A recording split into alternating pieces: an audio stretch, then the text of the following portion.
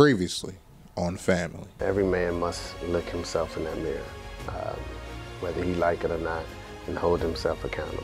I knew going into my senior year, it was either MEAC championship or bust. Coming in, I didn't understand like the responsibilities that come with like being like a so-called like the best player. Going through that struggle, going through that fire day in, day out, maybe not getting the wins that we thought we would early on, I think it prepared us for what happened later on this season.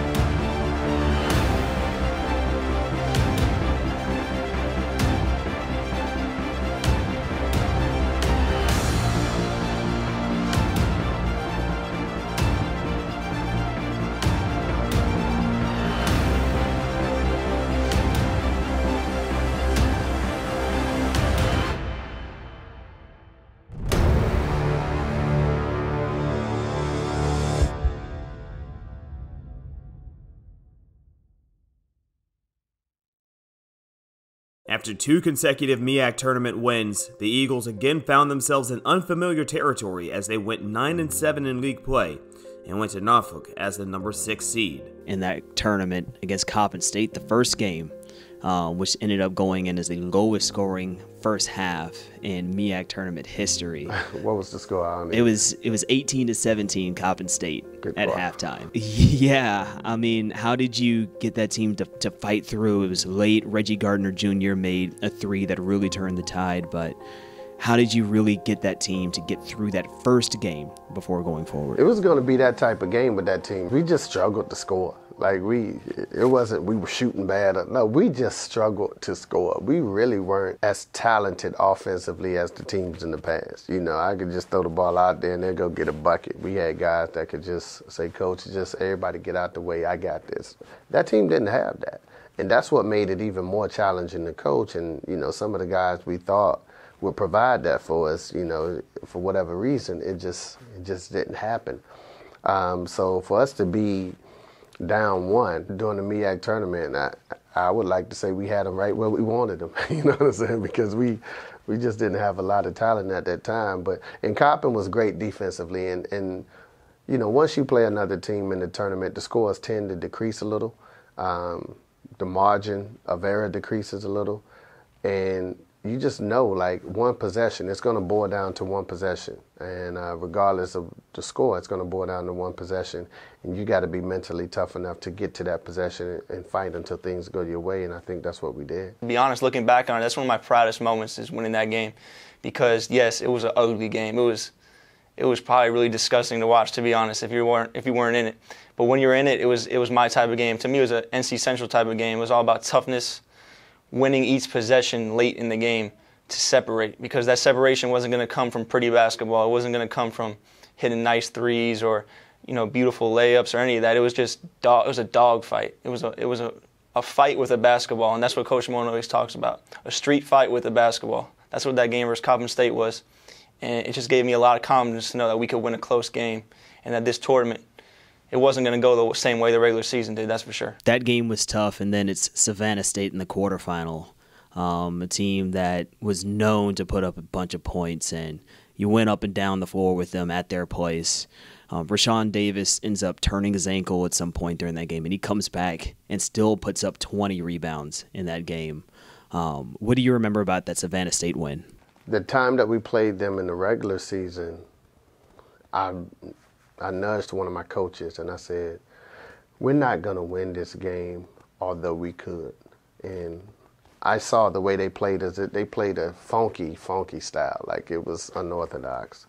But I said, we can win this game tonight. I said, but we're going to see this team again, so I don't want to adjust now. I'd rather adjust in the MEAC tournament. And I told our guys at halftime, I said, listen, man, just continue to execute the game plan that we presented you right now. And after the game, I told them, we're going to see them again. We're going to make our necessary adjustments, and we're going to beat this team again. And we were interested in playing them. I was really looking forward to it, you know, in the MEAC tournament. And I knew everything was going to come down to one possession, but I knew if you don't allow them to go up and down this floor, I didn't think they could beat you, because I didn't think they shot the ball great. I think they just shot it a lot. So if you minimized the volume of shots that they had and put game pressure on them, it would be a different type shot when they had to take it. And that's what happened. I thought they tightened up a little bit down the stretch. Our guys stepped up and made some plays. And, you know, Raekwon Harney and C.J. Wiggins was huge for us, you know, that game. And I remember them missing a three-point shot that really was very similar to the three-pointer that Norfolk missed. I had the same angle, you know, and I knew it was off when they shot it. And when I saw that, I was just happy that we advanced. You know, I'm blessed, and, you know, I like to give thanks to God. You know, I thank God all the time for, like, you know, everything that He's given me, my abilities and everything like that. So, I mean, when I'm out there, I'm just playing. So, you know, after the game, I'm not really, you know what I'm saying, concerned with, you know, what I did individually. So, you know, I never really look at what I do like other people do. Like, you know, like sometimes it'll, like, people will hit me and be like, you know, like, it's crazy, like, what you be doing. But it'd be like, with me, it's just like, you know, me, so I can't really see like what other people be seeing, so it's kind of weird. It took 2 gritty wins to get the Eagles into the semifinals, and after defeating Morgan State 79-70, NCCU prepared to face Hampton, a team that defeated the Eagles 86-70 earlier in the year inside McDougald-McLennan Arena. And the matchup didn't only happen with a championship on the line. It was also more or less a home game for the Pirates, whose campus is right across the Chesapeake Bay from Norfolk. The championship game was versus Hampton that year was unbelievable, because if you remember early on in the season, they came into our place on a nationally televised game, and they beat us pretty bad. And I remember after that game, you know, Coach Moton sort of challenged us, can we beat a team that has guards like that? And when we matched up with him again in the championship, I wanted to prove to him that, you know, we got guards too, and we can win this game. So to go out there as, you know, pretty heavy underdogs and to beat a team as talented as that Hampton team was just a culmination of all the work we put in throughout the season. It was all worth it. Again, the adversity, the amount of losses we had to take on early in the season, some tough road trips, even that initial loss to Hampton in the regular season. It made us prepared for that ultimate fight in those bright lights when things aren't necessarily going to go the way you planned it, but you have to adapt and overcome, and that's what we did as a team. And it just meant the world to me to be able to help in some small way in that game. The 2 championships in North Carolina Central had won, they'd done as a 1 seed in the tournament. You get to the championship game as a number 6 seed and you win it. How special was that for you? Extremely special, because, you know, that's when you really know you've done it against all odds, like all odds. No one in their right mind expected us, you know, to be in that situation. And I think everyone that chalked it up, especially if you followed us, you saw the good, the bad, and the uglies, and sometimes the bad and the uglies far outweighed the good. So you just say, hey, they won it the last couple of years, so they okay right now. Just give them a chance to rebuild. But in our locker room, I was like, look, we're going to win this thing. All you have to do is just listen. And I told those kids that 1,000 times. Let us put together a great game plan for you to come out here and just listen, and you guys just execute it. And when things go around, we'll call timeout and we'll do something else. But just promise me you'll stay locked in together, you'll stay mentally tough, and you'll listen. And they did that, and, you know, the rest is history. For the second year in a row, the Eagles went to Dayton, Ohio to participate in the first 4, this time around against the SWAC champion, Texas Southern. Raasean Davis collected a double-double of 19 points and 11 rebounds, and Pablo Rivas secured a game-high 12 rebounds with 7 points, but the Tigers got the better of the Eagles, 64-46. You go to the NCAA Tournament your first time through, and you get a double-double on the national stage against Texas Southern. What was that experience like for you?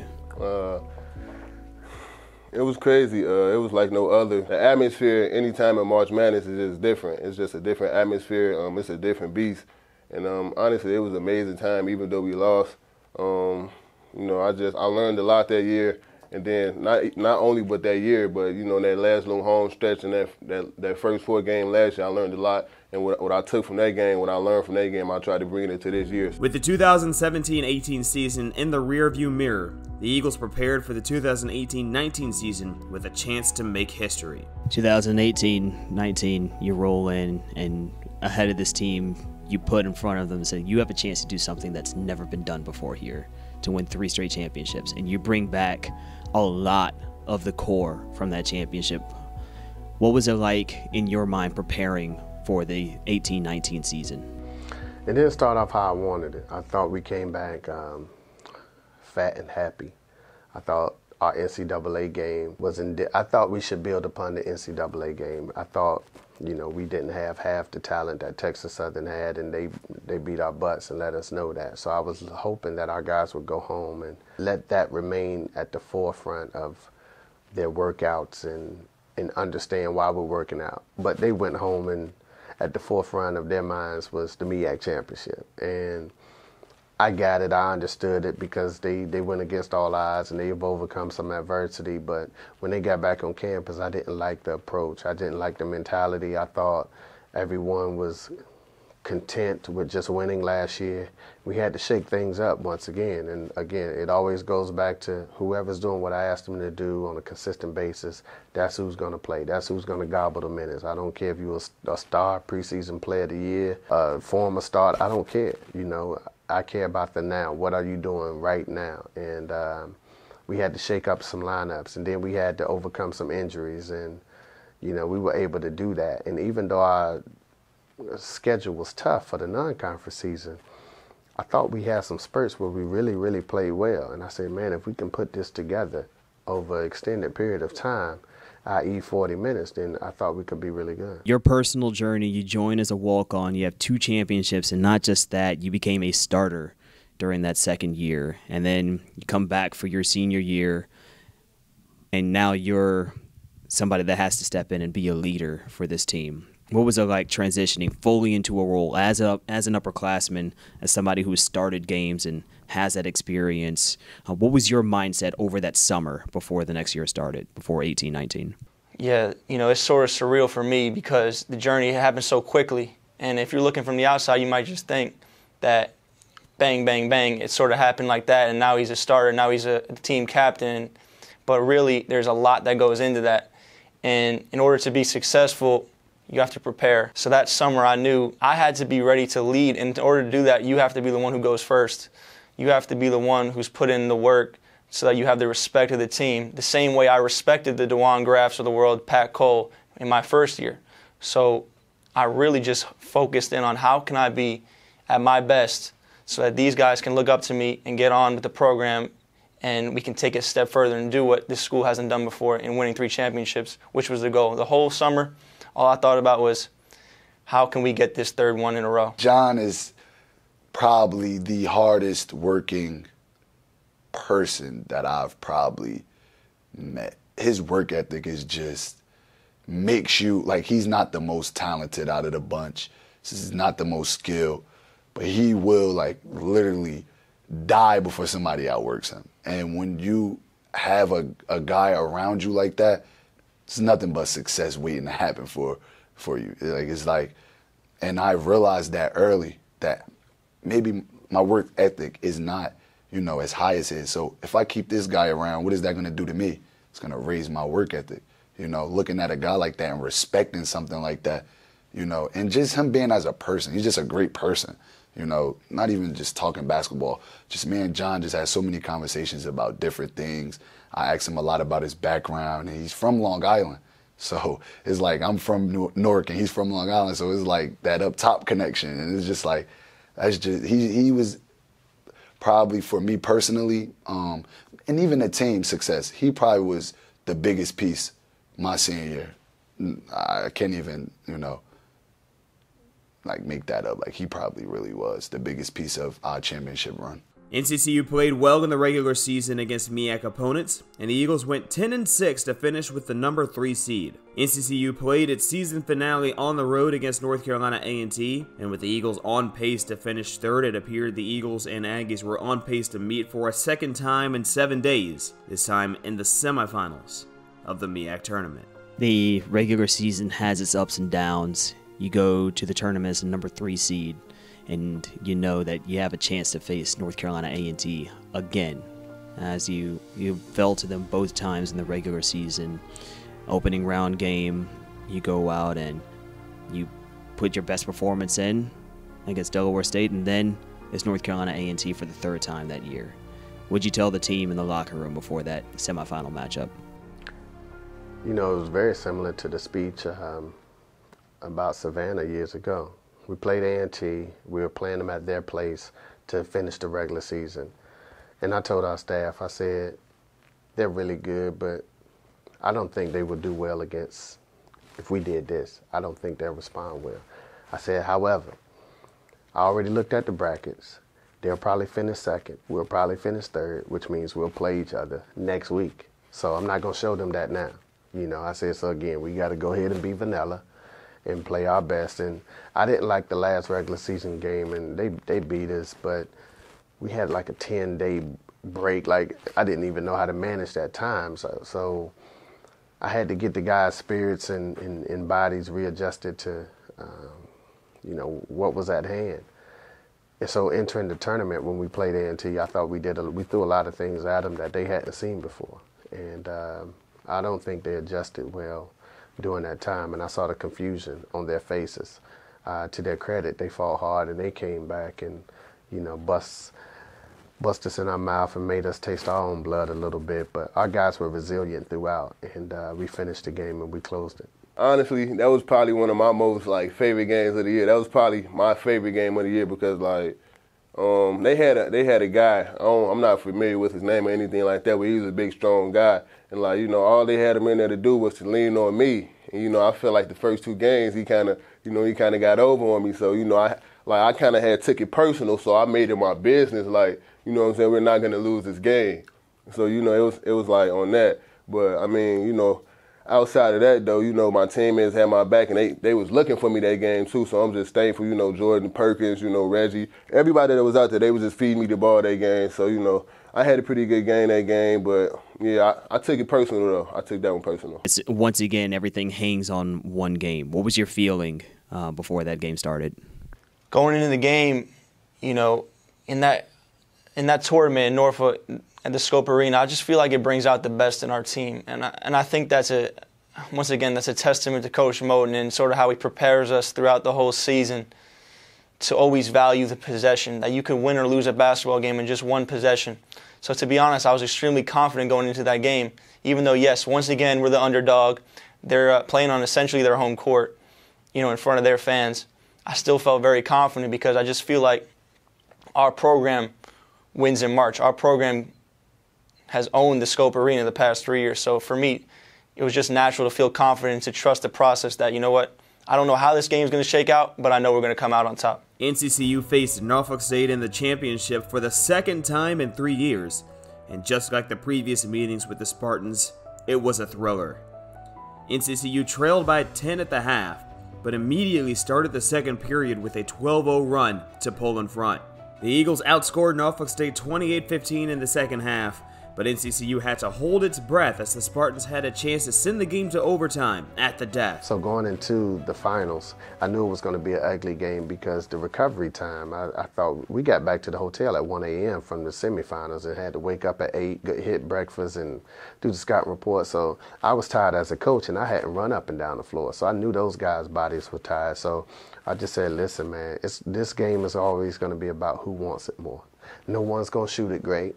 No one's going to have a bunch of open looks. It's not going to be a offensive clinic and a great offensive seminar. It's going to boil down to old school 1980s NBA physical basketball, and whoever have the last shot and whoever have the last possession has to win that possession, and we ended up winning it.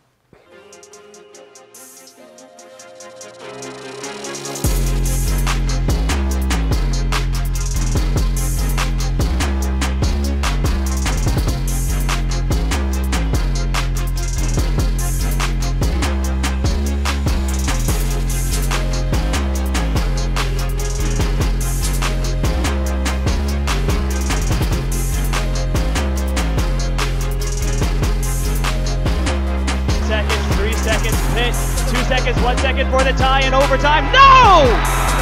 For a third year in a row, the Mid-Eastern Athletic Conference is maroon and gray. Dance Party Central is back for a third consecutive year. Man, I'm a champion.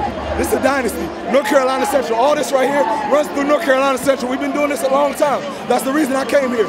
They told me to come here and win championship, and that's what I am. Read that right there. Hey, everybody that doubted us, we knew we was going to be right here. This is all we got. This is all we got. This is all we need right here. We champions, baby. And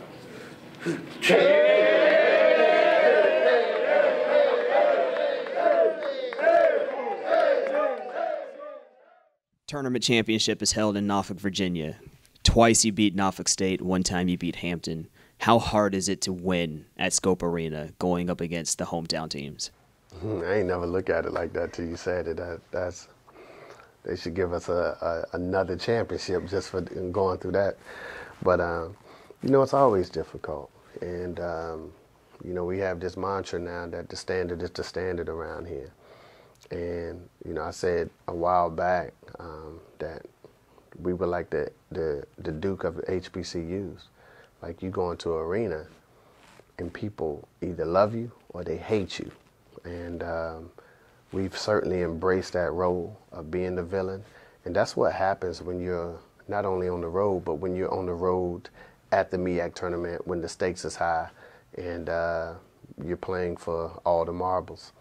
Sometimes you have teams, and you can see it in the crowd, you have teams that's sticking around just to cheer against us. You know, so the arena's full, but they're really cheering against North Carolina Central. The only people that's cheering for North Carolina Central are North Carolina Central fans.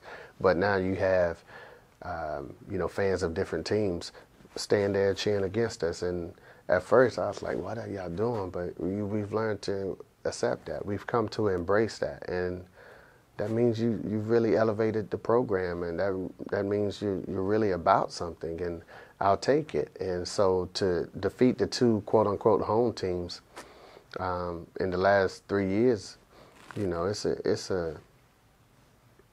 a testament to the character of my basketball team, how tough they are and how resilient they've been, because things aren't going to go your way, especially on the road in those hostile environments, on national television. And somehow or another, the last 3 years, they found a way to fight and fight themselves through and become champions. I remember after the game was over, you said that you never would have to experience the feeling of losing in that building. What does it feel like to be able to finish up your career going 10-0 in the MEAC tournament? You know, it's really hard to explain to people when you win like that the feeling of losing is so much worse than how good it feels to win. You just don't want to have that feeling of losing, of going home when you know you could have made it to the tournament if you just won 1 or 2 more games. And to never have that feeling of losing in that building is really fortunate for me, because one of the first things I always see every the past 3 years when we've won is the dejected look on the team who's lost, and you just see them crushed. As much as you see our guys celebrating, you see the other team just completely crushed. And to avoid that and to have the feelings of getting those wins in those key spots, you know, it's just unbelievable. It's just unbelievable. 3 consecutive MEAC Tournament championships brought 3 consecutive trips to the first 4 in Dayton, Ohio. And it also brought with it a third different opponent as the Eagles faced North Dakota State. The Eagles shot 63% from the perimeter in the second half and held a slim lead with 5 minutes to go over the Bison. However, North Dakota State hit a few timely 3-pointers of its own and left NCCU heartbroken in Dayton once again after a 78-74 final score. So you win the MEAC tournament, you're named most outstanding player, and then you go to Dayton again and you have a double-double in that game, 20-plus points. What was it like for you, even though, of course, it wasn't a win, but to be able to say that you gave everything you could in the final game that you played here at North Carolina Central? It was an honor. You know, it's an honor and it's a pleasure to be a part of like such a legacy, such as NCCU. You know, I'm grateful for the opportunity to play here. You know, NCCU has given me like an opportunity to set like the rest of my life up, you know what I'm saying, in a positive light. So, you know, I'm forever grateful for that. Yeah, 4 NCAA tournament appearances. of course, your first trip, much different than the other three. Can you talk a little bit about that first experience and then how the other three have differed in their own rights? The first one, I never enjoyed it. My son, I think we won it on Saturday. On Monday, my son was in a burn center. So that stunk, personally. I didn't have the opportunity to take my family with me, and I don't even remember 9-10 plays from the Iowa State game. I was so worried about getting back here. So I thought we were really good that year, and I thought we could go to the Sweet 16, and I was sitting in the house one night, maybe 2 weeks prior, and I said, there's only 2 teams in the country that I probably wouldn't want to face because we don't match up well against. I said, anyone else I think we defeat.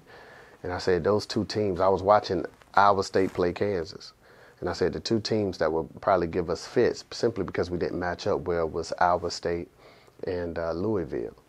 And so 2 weeks later at the selection show, they said, North Carolina Central, 14 seed, and going to San Antonio, Texas, and they'll play the Cyclones of Iowa State. I was like, God almighty, right? Like the one team that I felt like, because I thought they were really good. And the reason we didn't match up well because they were so old and they were so big at every position. Like their point guard was 6'6", and he was like 24, so I just thought they presented us with a difficult matchup. So for the first time in NCAA history for our tournament appearance, I thought we fought. And I was extremely proud of our guys. And I think it was down 4 or 5 at the half. We didn't finish the half the way we were capable of, but they had so much firepower on the court in the second half, I thought it just wore us down. And I was extremely proud of our guys. The previous years, it came down to one possession. The team with Pat Cole, I thought we were tight. I thought we didn't make our layups. Like we missed open layups, shots that I think we might have been 4 for 20-something from the 3-point line. And I just wanted our guys to relax. The year following that, we didn't have a chance. Our guys was like deers in headlights. And Texas Southern had been there. They were like, look, man, those kids at Texas Southern, they were, talent-wise, they were better. And I thought we could just learn something, and I thought we could just grind and, try to figure it out. But Trey Jefferson was incredible that night, and, it was difficult to stop him. And we shouldn't have been there in the big scheme of things. It's like, okay, the Cinderella done took the glass off her foot. Now y'all can sit down and, And I thought our guys was just happy to be there instead of going out there to keep the legacy going. And then this year, playing North Dakota State, again, man, I will never feel guilty, and we want to win games just as bad as anyone once we get to that point, but I'm not going to feel guilty once we get to that point because there's no bad teams. It ain't no you should win this. No one can ever say y'all should have won this game or, it's going to be, man, it's just going to be a matter of attrition throughout the game. And, it's educated our guys, it's educated our fans because they know now, okay, for us to take this program and go to another level, here's what we're going to need. We got to lift more because you can see a difference between their bodies and our bodies and, those things. So it's been an educational process, and it don't feel good. It's uncomfortable while you have to sit in it, but I'm going to trust it, and hopefully we'll learn from it and get our first tournament victory soon. And John, he becomes the first person here at North Carolina Central to be a part of 3 championship rosters. And for you to be a part of the first championship, although you didn't get to play in the second and third, but to say that you had a part in helping to start something that never happened before here at North Carolina Central, how does that make you feel? Hey, man, it makes me feel great that the success of the program is continuing. Just being an alumni, I could go talk to any school, anybody that went to another college and just tell them, hey, and it's people that's starting to really know who North Carolina Central is that didn't know before. It's crazy because like I go talk to, oh, so you went to North Carolina Central. Oh yeah, I saw you guys playing the first floor, this, that. I like you guys' school, your coach. He's so swaggy and, you know, all types of things. And it's just like people are starting to really know who North Carolina Central is because I say that because my sophomore year when I transferred in, people like, you're going where? And then, like to see the flip and to see how that changed now, it's just amazing. And I love it. And I just hope he wins 4, 5, 6. So it just, the school grows and everyone knowing about the school grows. I just hope that continues. And this is something, I don't know if you know this or if you've thought about it at all, but you're the only person that's been on all 3 of those championship rosters. What does that mean to you when you think about that? I mean, to me, it's a lot to do with the right timing. You know, I'd be ill-advised to say that, you know, we won those 3 championships because of any individual, whether that was Coach Moton, whether that was any of the players. It's just extremely fortunate, and I'll never forget for the rest of my life that I had the opportunity to be that guy who has been on these 3 teams, because all 3 teams had different identities, and all 3 teams had different struggles, different victories, different triumphs. And to be sort of just someone who can be a constant it's an honor. And it's an honor you wanted to pay back to the guys who came before you. You know, the biggest thing for me was I don't want those guys who come to the game, you know, the C.J. Wilkersons of the world, the Jeremy Ingrams, the Poobie Chapmans, the guys who have left a legacy. You don't want those guys to come to your games and say, you know what, they dropped off. That's the biggest thing. And that really scared me, you know. That really scared me that we may not live up to what they left because they left behind an incredible legacy. So for me, to be able to honor that legacy and to sort of hopefully create one of my own has been a complete dream come true. Because ultimately, when you go somewhere, you want to bloom where you're planted. You want to be that person who can uplift the people around you, even in some small way. And I think I was able to do that. So to me, I'm incredibly grateful, and it's just been amazing. And you mentioned Coach Moton. What are your thoughts about him and having him as a coach for 3 years and being able to experience your college athletic career with him? You know, it's really unbelievable because I was a guy who no coach in the country, in Division I, no coach in the country had reached out to me and offered me a spot in their team. So I'll be forever indebted to Coach Moton because he gave me a chance. And not only did he give me a chance, he really believed in me. And that's really what's rare, especially in today's society. Having someone who believes in you when they really don't have to. We had no connections prior to this. He just saw the way I operated, appreciated me, and gave me a great opportunity.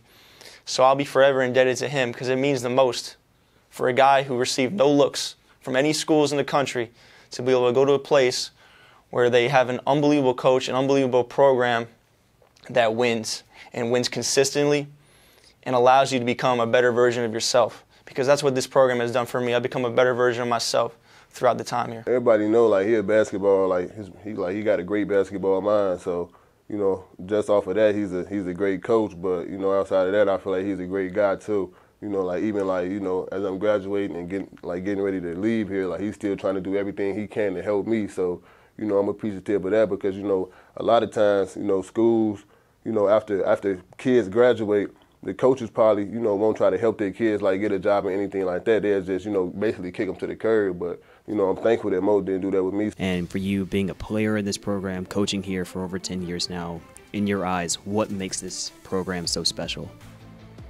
It was special long before I even set foot here. It was special when John McClendon touched here. And, you know, I don't even consider myself the head coach. I just consider myself a caretaker of the program. You know, I had the fortunate opportunity to meet him on several occasions. And when I was a player, he came to our practices, and I couldn't even practice because I knew about the history, and I just always had one eye on him.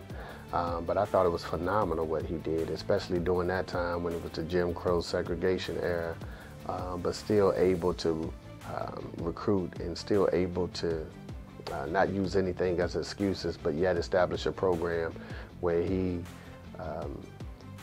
demands greatness from his players, and he raised the bar to a standard of excellence. So we've just tried to fulfill those shoes. We always take it up a notch. Even if we having a good practice, he gonna always take it up a notch. Like, we can never just stay like, you know what I'm saying, like, here with it. It's always gonna be, you know what I'm saying, going up, going up, going up. So I feel like that's the reason why we win a lot. It's the love that we have for one another. It goes beyond the resources. It goes beyond the resources of the Duke, the UNCs. We love each other here. I mean, the bond that we have with our brothers who we fight with every single day, the practices, that's what separates us. Teams don't practice the way we do. You know, Coach Moton holds us to a standard. The standard is the standard. That's a great saying, but we actually live that. There isn't a practice where he's not out on the floor holding us accountable. And I think that's very rare among coaches, especially coaches who could easily say, you know, I've accomplished this, let me relax a little bit. He knows his success is gonna come, but it's like, how do I get these guys from all these different places, maybe 2-year transfer, 3-year transfer, under-recruited, over-recruited, never got a shot, and how do I get them to mesh to come together for one goal? And it's like, none of this success would be possible without that man being here. So it all starts with Coach Moton. From McClendon to Mike Bernard to my coach, Greg Jackson, and I just feel a responsibility to continue to carry it until I can't carry it anymore. What's it like taking the floor and playing here at home? It's fun. The fans, they get pretty crunk when they come, so it's a pretty live atmosphere. My junior year, it was easy. It could have been easy for that gym to be empty. It's all day because we weren't winning, you know, like consecutively like the year before. So it was kind of tough, and we'd still come out and have a crowd, you know. So it was like those fans that just stick with us, it makes it real special because it make you want to go out and play even harder the next game for the fans and for the name behind the arena. I'll never forget my time spent here. I'll never really take it for granted because every single game you go out on the court, you know you're having a great showing at home. And you know, even when you go on the road, like I've said before, Norfolk, that Scope Arena has had more Central fans than just about any other fans. And to me, that's where we really shine our most. So, once again, just an incredible honor. It's just the name behind it. Coach Moton always talked to us about knowing where you're standing. Like, you can't be in here and not know who that man is. You know what I mean? So it's like, that's really what makes the gym special. Coach, in the postseason this year, there were many teams that had the shooting shirts on the bench that said family. But for this program, that's what the motto was all year long. And looking at the program, the team, coaching staff, and the North Carolina Central community, what does family mean to you in relation to this program? Family means everything. Family is someone that you may have some disagreements with, even some squabbles, but when it's time to depend on that person, you know, and that person know that you're going to be there for each other, having each other back, unequivocally. And that's what family means to me. It means loving your brother. It means holding that brother accountable. And it means understanding that we're all fighting for one common goal. Not 25 common goals, but for one common goal. And there can't be any individual agendas. The individual agendas must be thrown away, and the common agenda must be championships and being great. And that's what family means to me, man. Like, that's it in a nutshell.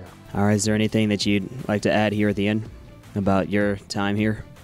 I mean, it was a good time. You know, I had fun. You know, we did it 2 years in a row. I and my team, myself and my teammates did it 2 years in a row. You know, previously my redshirt year, so that makes it 3 years in a row. So, I mean, you know, it was a wonderful time. You know, it was tough, but it was worth it at the end. So, you know, we got 2 rings out of it. So, yeah, that's it, man. It was just a great time. It just was great, man. It's, you know, anybody, you know, watching this, I just want you, and I just want people just to tell a friend about North Carolina Central because it's really a beautiful campus, and, you know, the people here are great, and, you know, the sports programs are going to continue to take off. So I just want people to just tell a friend about North Carolina Central. Number one, Coach Moton for a great opportunity. I'd like to thank Dylan Stripe. He was a manager. He's he's the reason I'm here as well. He is the one who contacted Coach Wilson and said, you know, I got a guy. Dylan went to middle school with me, and he's believed in me since day one, and he's sort of the reason I even had an opportunity initially. By contacting Coach Wilson, getting me that tryout, allowing me to work summer camps where Coach Moton first met me. I got to thank him. I also want to thank Pat Cole. Pat Cole, as you guys know, is and probably the best player I've ever played with on a team. From a talent perspective, from how he approached the game, without a doubt the best player I've played with. And he believed in me in such a way that I couldn't help but have confidence going forward. He was there for me that whole first year, and he's been there for me ever since. So I want to thank him. Also want to thank my family for supporting me in every game and showing up to just about every single game. They were there when I wasn't playing, they were there when I was starting, they were there when I was injured, and they were there for all 3 championships. So I just want to end by thanking my family, my dad, my mom, my brother, and my sister, as well as my other brother. All right, Coach, is there anything that you'd like to add? Nah, I'm good. Go Eagles.